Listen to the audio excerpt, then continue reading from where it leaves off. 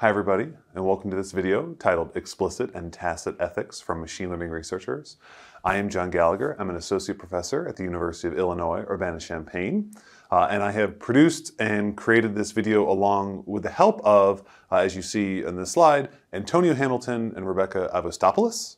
And we are reporting on a large-scale interview study that we have done, and so I'm going to take you through this video and then sort of talk about some of the implications and some of the practical uses of this video at the end. So, as I said, I am John Gallagher. I'm an associate professor here at the University of Illinois, Urbana-Champaign, and I wanted to sort of begin by sort of thinking about machine learning and artificial intelligence specialists thinking about ethics in a variety of ways. Right? And the ethical considerations we identify here allow an informed understanding of those researchers, their perspectives, rather than government or institutional perspectives. And we think, as we're going to argue throughout this video, we think this is going to be a useful perspective for thinking about ethics and for developing AI audits. So, what do we think sort of very specifically could happen? So if we adopt and think about and describe these researchers' perspectives, right, we can develop better informed parameters to conduct AI audits, communicating with broader audiences about ethical impacts of the models, and, right, just think about some of the themes that are important to these specialists, right, because if we really drill down and think about it, right, where the machine learning is happening is where sort of the ethics is probably most important. So, let's talk a little bit about the study and what exactly did we do. It's a good idea to get a sense of the data we had. So I conducted the interviews from the fall of 2020 to August of 2022. I conducted 108 interviews, and there were 105 of them were over Zoom and 3 were over the phone. 93 hours of recordings. 98 of the participants, 98 of the 108 people hold PhDs, so these are smart cookies. And 80 of the participants are on the record using their real names. And of course, this is IRB approved. 20172 is the IRB approval study. So let me offer you sort of a couple brief summaries of some of our findings. So we sort of have two forms of ethics that we found. One is explicit ethics, loosely corresponds to human subjects. When people are doing research about human subjects, when they're doing machine learning research about human subjects, when they're doing AI research about human subjects, then they think about ethics explicitly. But there's also sort of a subterranean, a more tacit version of thinking about ethics. And the tacit version of ethics corresponds to sort of the technical elements about machine learning and AI. So just rethinking that summary in a little bit of a different way. Right? Ethics is an explicit concern when research has a direct impact on humans or human subjects are needed for research. So we could think about this in sort of practically 2 ways. One is people think about ethics explicitly when the implications of their work is for human beings and also when they're dealing with human subjects data, such as, scraping data off of a community, off of Reddit or some sort of internet forum. It's a little bit more tacit when that human impact is not quite clear and or the human subjects are not needed for the research. That's sort of the executive summary. Now here's the outline of the rest of this presentation. Part 1 is we're going to talk about application and domain context where ethics is applicable. Then we're going to talk a little bit more in depth about the differences between explicit and tacit ethics that we found. Part 3, we're going to talk about the ethical questions for training data, and then we're going to talk about the problem of hype. And so this is the sort of an ethical implications and ethical thoughts that we found from our data from this research project. Part 1, applications and domain contexts. So even though participants' responses were varied and heterogeneous, right, we did find sort of there were 2 sort of main uses here. One was thinking about for public use, right, ethics and public use, and then ethics for technical functionality, right? So thinking about transparency of the model, thinking about replication, thinking about sort of the technical details, the math, sort of being transparent about the math and how the math works. And when people were sort of talking explicitly about ethics, we found that there was a trend in the domains that they came from, right? So the example domains that we could talk about here were the people who thought explicitly about ethics were from natural language processing, cognitive psychology, software engineering, and human-centered machine learning. No surprises here, but we think it's good to sort of point out. Now, when the technical applications were expressed as sort of a tacit ethics, we found that there were other kinds of domains here where people were thinking about ethics a little bit more implicitly. And these are sort of agricultural automation engineering, statistical analysis, astroinformatics, data visualization, and electrical computer engineering. Part 2. Now, we're sort of thinking about this explicit and tacit ethics, and explicit ethics highlight the human component directly, meaning participants directly talked about it, and they spoke directly to it. And this is Ross Clark. This is a pseudonym. I'll tell you when it's a pseudonym versus not. And Ross Clark says, is this AI set up to improve our real life, to make our life better, more richer, more interesting, and all that, or is it going to take advantage of us in some way? All right. And so Clark really highlights an important theme that we saw from our participants that was related to this role of intent, right? And thinking about what you could intend your application to do and what you didn't intend your application to do. Here's Lou Lefton, and real name. And Lefton says, good artificial intelligence obviously makes the world better, and bad artificial intelligence either keeps the world the same or makes it worse. So similar to Clark, Lefton highlights that AI needs to have a positive impact, right? So thinking about impact, right, consequentialism here, and thinking about sort of how to execute and predict the consequences of your model, of your machine learning, of your AI. Marcos Raimundo, what is always good machine learning and artificial intelligence is something that we have a social purpose, right? We have a social purpose and we acknowledge, well, ethical problems. So here, right, Raimundo gets at the idea of thinking about the utility and the application of the AI model, of the AI project. Now, we get into a little bit more tacit ethics, right? Tacit ethics highlights the more scientific elements of the technical system.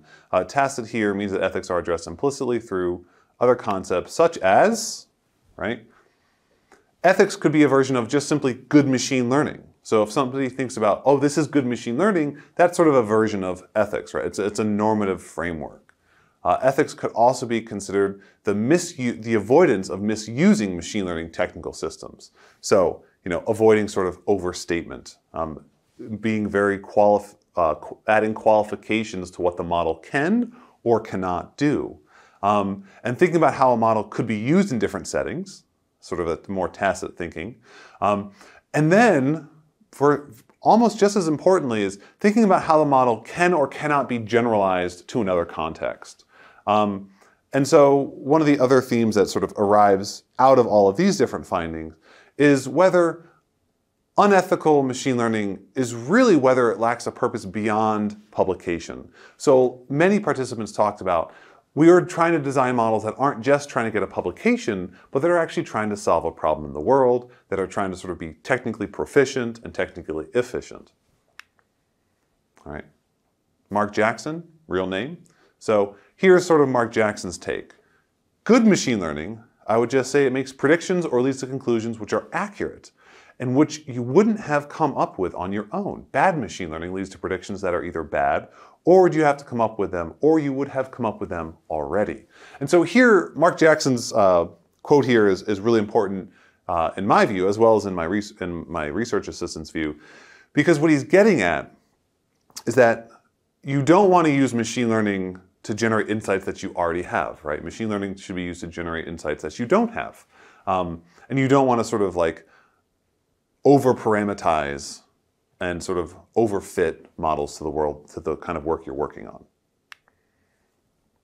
So Jackson highlights, just to reiterate, accuracy, avoiding confirmation bias, and over-engineering, misusing machine learning. Right? Here's Kokul Jadika. Right? Real name. Good data science and good machine learning projects do not need to be antithetical to ethics. Ethics is not a stuffy word that is trying to interfere in your doing good data science. In fact, it's going to make your machine learning better. So here's where sort of Kogel-Jada gets at a really important idea of that the technical functionalities are ethics, and ethics are part of the technical functionality, right? It's not as though they're separate considerations. It's not as though they happen at separate times. They're sort of intermingled with one another. They're sort of overlapping and intersecting with one another. Right? Here's Killian Weinberg. Good machine learning in my eyes is usually if you have some clear insight and saying, here's this thing that has the following effect, and you can use it in this and this circumstance. You distill it really until there is something really clear, but then also transfer it to other settings. So there's sort of two main takeaways from Weinberger's quote. Ethical machine learning is generalizable to other settings. So good machine learning, not bad machine learning, but good machine learning can take one model in one context, and it could actually work in another context, right? And of course, bad machine learning wouldn't be able to go into another context, right? And then being able to clearly identify the effects of machine learning is good machine learning, or another way of saying that, good machine learning, ethical machine learning has clear effects, and you can identify what those effects are, right? So one of the things that we've seen in the last couple of years is deep learning machine models and artificial intelligence models that you can't really understand what the model is doing, right? So explainability here. And so this is sort of, ethical AI is explainable and with clear effects. All right, William Esther, pseudonym, says, I think good machine learning are the ones that make our society better, can actually be useful. Bad machine learning are just for publication, just for the purpose of penning another item on one's resume. So here's what we get at, right? Let me just go back for a moment there and just sort of interrogate that comment for a little bit. Several of our participants noted that good machine learning wasn't just about publication, right? It wasn't just about getting another line on the CV.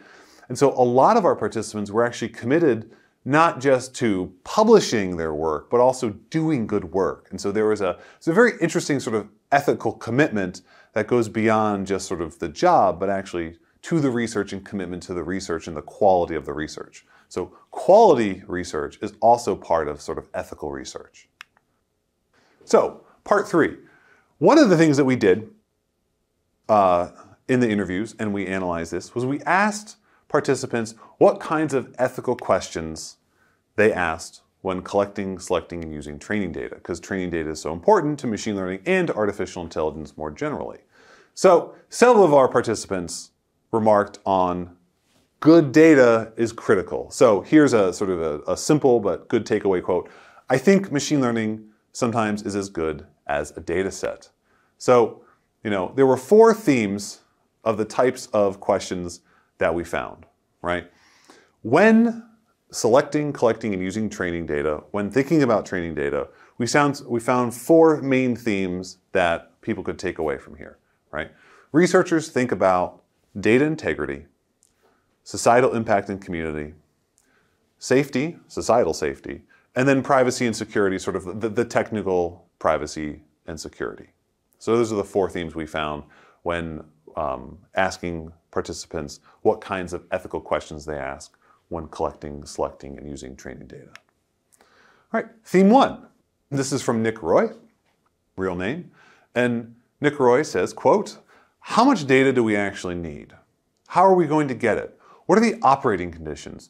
What sensor was going to use these operating conditions, etc.? If there are people involved, and how do you make sure there's informed consent? How are we going to identify the data, especially with people like, how much data do we really need, right? So one of the main takeaways from Roy's quote is that data quality is important, and we should only collect data that is necessary. You don't want to collect too much data, which is really important in the context of sort of the current AI hype, where people are, building models that use trillions of data parameters. You want to only collect as much data as you really need to train the model. All right. Theme 2, social impact and community. This is from Jordan Boyd Graber, real name. One thing that's important is when you get data from communities, are you doing things that would hurt the communities? If you digest all their questions and then publish it online as a data set? Does that hurt the livelihood of these organizations? So Boyd Graeber really is thinking about how data collection isn't just about human subjects, but it's also about the kinds of people who are generating the data and what kinds of harm or sometimes helpfulness would it be if you published the data and turned it into a data set. Theme 3, safety, sort of societal safety. This is Laura Powell, this is a pseudonym. Quote, assuming that data have been collected ethically, which is the first question, but that's beyond this. But can the question that you're asking be interpreted wrongly? Can it be applied badly? Are any of the results of the model such that it would drive people to the wrong decision, that it could have a poor effect on health, especially health equity? Okay. So what Powell is talking about here is thinking about how a model could be deployed and have negative consequences. So thinking about consequences, consequentialism, and thinking about sort of how the technical elements could impact society. Theme 4, privacy and security, sort of the more technical side of things. This is from Joe Ward, a pseudonym. Then also thinking about more specific questions, such as, are you being careful with personally identifying information as through the data pipeline, and how are you safeguarding that? And this is really important because a lot of our participants talked about a data pipeline, meaning that it wasn't just about collecting data, and it wasn't just about analyzing data, it wasn't just about structuring data. It was sort of the broad pipeline of data sets that they go through when they are collected, transformed, and used in machine learning. So we could think about this as one of the critical elements of machine learning, and one of the critical elements more broadly about AI, is thinking about data pipelines and how the data pipeline is created, processed, circulated, distributed, and then sort of added to the model, and how the model draws upon that data pipeline. And all of those choices about that data pipeline are ethics. All right, and then finally, one of the other ethical concerns from our participants was this problem of hype. Right? And participants reported addressing sort of two main concerns, right? One was the public concerns that AI will replace humans. A lot of people, our participants reported that they perceived people being worried about that. And the second point is the misunderstanding about the capabilities of AI. We sort of, my grad students and I sort of playfully call this like the Hollywood hype problem. And the public concerns that AI will replace hype comes from William Esther. Quote, some people, maybe only a couple of persons, talk about the superhuman performance of machine learning, the revolutionizing style of machine learning models, that they will make others jobless, all kinds of hype. That, I think, to put the entire community in, I don't know, an interesting position, right? So what Esther is trying to articulate here is that people are worried about joblessness. They're worried about AI taking jobs. But the people who are doing the research, they're not really sure how to address this problem. They recognize that it's part of their responsibility, but they really don't know how to do it. They aren't able to sort of think about all the different implications for the models that they're creating. And so they think about how lay people have this fear and about how they might need to allay that fear. And then this is probably the most common one that we are reporting on. It happened, numerous participants reported on the Hollywood hype problem. And this is from Neil Fultz, real name. And Fultz says, the big problem is that there is a lot, I don't know, hyper misconceptions out there about what these things actually are. These things meaning AI. I usually try and phrase these things as like, I will take your data and run the numbers or whatever, instead of trying to say like, you know, AI is, you know, I don't want to set a bad expectations or, you know, overhype AI for what it can and can't do. And so the specialists report that lay people tend to not have a technical understanding of what AI is, and specialists try to be tactful and to try to avoid creating misconceptions about AI and about machine learning specifically. So what are some of the takeaways for everybody sort of watching this video, and what are the takeaways for you at home? So we came up with sort of two versions of takeaways. The first is takeaways for machine learning researchers, right? First point, ethics can be part of the technical details as well as the societal considerations. So good science and rigorous modeling are versions of an ethical stance, right? So transparency, rigor, all of these things are a version of ethics that we would say that machine learning researchers want to do, and that could be a version of ethics. So the second takeaway is for AI auditors who are sort of trying to write AI audits about machine learning models and AI models. First point we want to make is writing audits should consider the ethical perspectives of the developers as much as the policy. So thinking about what are the kinds of pressures that machine learning researchers are facing? What kinds of ethics do they have? What kinds of things do they consider? That should be part of the auditing, as well as sort of normative policies coming from governments and other institutions.